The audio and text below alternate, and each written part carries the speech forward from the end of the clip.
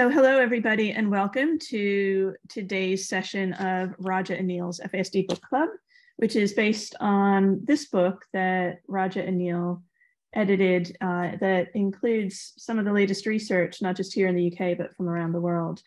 And we've been doing these lunchtime sessions as a way to make this research more accessible to a wider audience. And today we have Raja himself here. He can introduce himself. But we have Raja here today talking about how the different overlapping presentations and FASD can be assessed. So Raja, over to you. Please introduce yourself. So I think some of you know me, Raja Mukherjee. I'm a consultant psychiatrist down in Surrey and honorary professor at Salford. The nice thing about writing a book is that you get to put in chapters that you think people need to learn about. And ever since I started in this area, I'm a broader neurodevelopmental psychiatrist. So that's what I do. I don't just do FASD. I do autism, ADHD. I think about other etiological conditions, behavioral phenotypes, genetic disorders. So my wider work is in all those broader areas. And this chapter was to some degree thinking about that, is where does FASD fit into the bigger neurodevelopmental field? And the reason why I thought this was a really important chapter is that when I started, it was the area that caused the most confusion for me based on what I was doing in learning from other colleagues in the UK and what I was reading in the science, in the literature. And it's because the nature of how the world had developed in the North American continent, and I'm going to use Canada and America in the same breath there because they did things very similarly, was looking at things from a quite narrow perspective. Whereas in the UK, from a behavioral phenotype background, it was very different. So a lot of my early PhD, early thinking was around this kind of topic area, and that's what we tried to cover a little bit in this chapter. And the chapter goes into a little bit more detail about some of this. But what I'm going to present is a little bit of what that had, and then finish with a little bit of the wider overlapping other etiological condition, because there's a bit of that in that chapter as well. But the main bit I'm going to focus on is the link in terms of neurodevelopmental perspective, etiology, outcome, things like that. Now, those of you who were in Norway, and there's a few of you who a couple of you at least who were there, will have seen this, because my keynote presentation I gave there was very much around this as being a core part of it. There was other bits to it as well. So you're going to get a little bit of a taster of what happened over there in a couple of last week. But so the first thing to think about is cutoffs, because when we talk about neurodiversity and neurodivergent conditions, we're all on a spectrum of presentation. So I always say I've got visual processing speed issues. I see things slower than other people. It takes me longer to read the same thing as my kids. And so I don't play the game double with them because they always win and I always lose. And so there's something about knowing yourself within that. And the reason why we have these kind of definitions is because they're statistical definitions. And in science, what we define as normality and abnormality is by 2.5 standard deviations away from 2 standard deviations from the norm. And so IQ, for example, is average of 100, 15 points is 1 standard deviation, 2 standard deviations is 30 points, therefore 70 is defined as being an abnormality. And a lot of the conditions that we talk about within FASD and the diagnostic criteria use that as a cutoff. Now, that doesn't mean that people who have lower levels of that, who have difficulties, don't also have problems. And this is one of the debates that are going on at the moment as to where that should fit, because what we have are people where you have a disorder level where it's obvious and clear. There are people where currently we say, well, you have a difficulty, but it's not quite bad enough for us to define it as a disorder. And those people where it's obvious and clear that it doesn't fit. And so what you have, can you see my pointer or not when I move this around? So those people in the red line at the top, it's easy to say, look, on all situations, pervasively, you've got difficulties, it's obvious. And the people in the purple line, again, it's easy because they never meet any of the thresholds. But what about those people who kind of vary at times in the temporal relationship, where times are functioning okay and times they're not? How do we define that, and how do we explain some of those? And should we start to classify them? And then we're starting into what we call this neurodivergent, neurodiverse world. And so we're starting to see, well, actually, the brain isn't functioning properly, so how do we fit?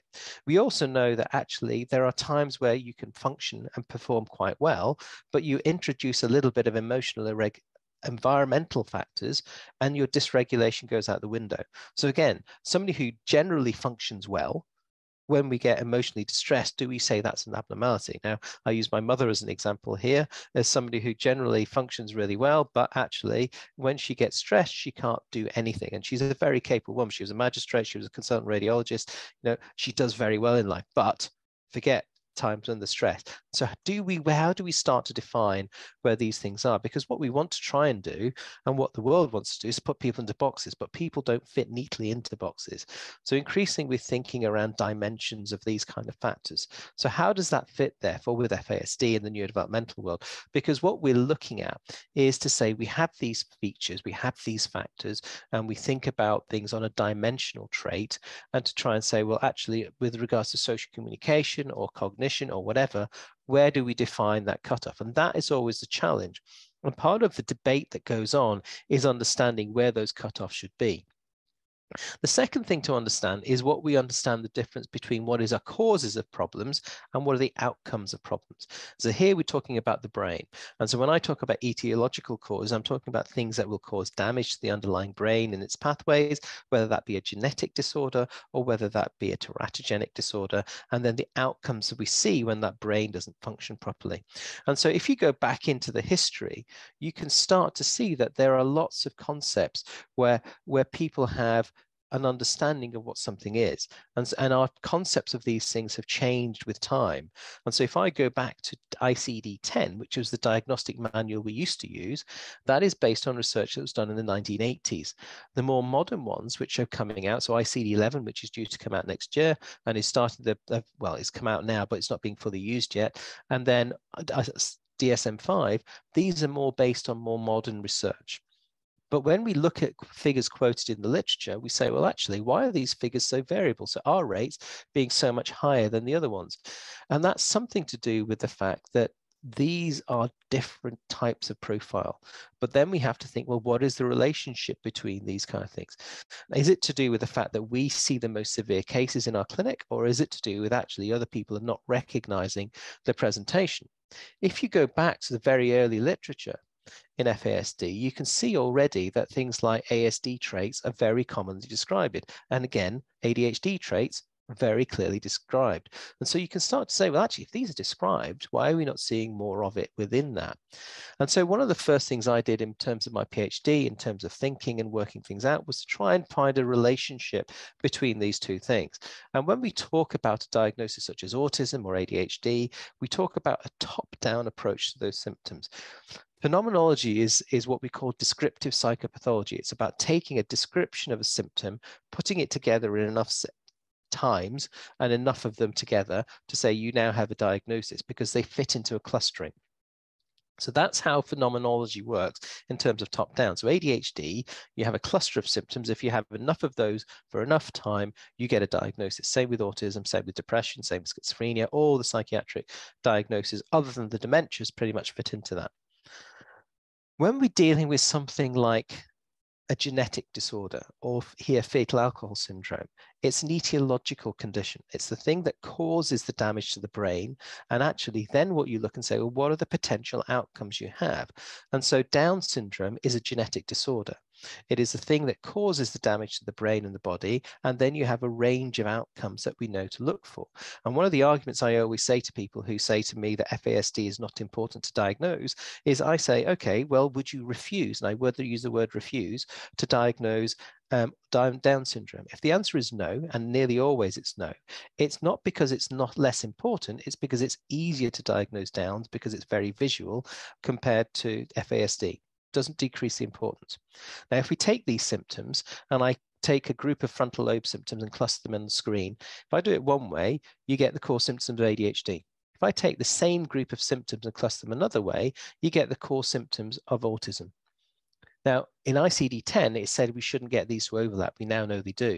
Now, if you see FASD described, every single one of these symptoms is described. So you should hypothesize you should be seeing in some people ASD, some people ADHD as outcomes. So we're thinking about these as causes and outcomes, because what we have is a group of disorders which all lead to these kind of problems, because what they're doing is damaging those pathways. What we know now that genes do is that they're risk markers. They don't lead to definitive outcomes.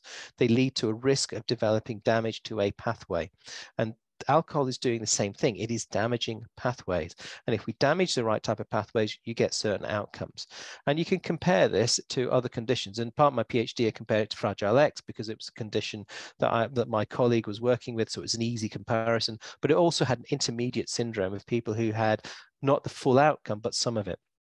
And what you can see is if you get prenatal alcohol, some people have FASD, some don't. And some people will go on to have ASD, but many other outcomes. In Fragile X, the same situation. About 80 to 90% will have ADHD or ASD, but of some proportion won't.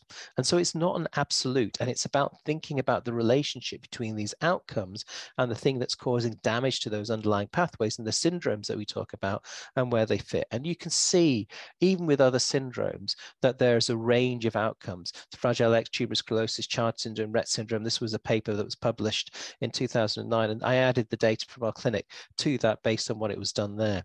But because when we were thinking about it, what we also now know is that those pathways change the nature of the sociability, the nature of that interaction. So if we go back to my dimensional approach and we think just about sociability, what you can see is different genetic syndromes immediately prefer and provide a different approach to sociability. All these people are potentially autistic. FASD is on there as well because it's very highly sociable, but you can still have these outcomes as well if you meet enough criteria. And you can see from our most recent clinic data that most people are what we call pro-social, the green bars, compared to the blue bars, which is a classic type of autism. So classic aloof autism is rare in this group, but if you look at it, that pro-social nature of people's presentation, but still struggling with the core features will be part of it. We look at ADHD, again, a different profile of mainly inattentive symptoms, but lacking to the same extent the hyperactivity symptoms, much lower presentation. So you have an impulsive, inattentive subtype. So again, a different type of outcome, but still overall meeting the criteria based upon them. The other area to consider is those that the chapter goes into is about how it relates to other genetic and how you rule these different things out. And so we go into a little bit of detail about these different things and how you would try and pull them apart. Now, this is getting more medical, so I didn't want to go into this too much. But what we can see from this study is that alcohol has the strongest effects on all of the medication that was there then and causes the greatest level of deficit. But effectively, the chapter goes into very much more about how to pull apart and how to try and delineate these different things, but there tend to be much more for the clinician to work through and need to read those aspects. So I didn't want to labor that, but in terms of putting neurodevelopmental disorders into context and where FASD fits into that world, that was the core part of that chapter. So hopefully that's answered some of your questions, and now I'm going to show you're going to have more. That was quite a lot to cover in a short period of time. Thank you, as always. And I'm going to end the recording now, and we'll go into Q&A because I suspect that there will be some questions.